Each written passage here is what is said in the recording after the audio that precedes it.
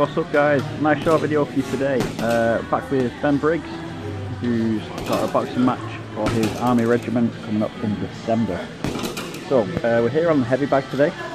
Now you can see he just gives the bag a little push. It's because we're not doing a normal bag round. We're going to use it a little bit more like the sandbag to get him using his head movement. So the bag swinging in represents his opponent attacking. Nice.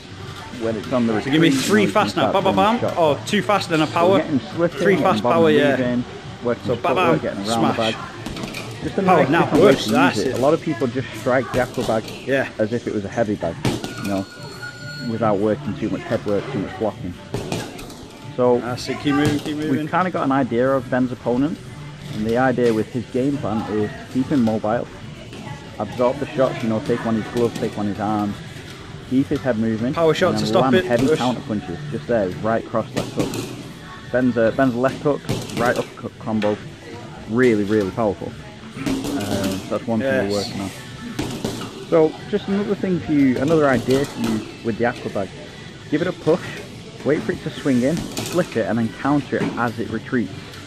So as it moves away from you now, 1, 2, move around, you know, land another shot, flip your head, footwork, whatever you like.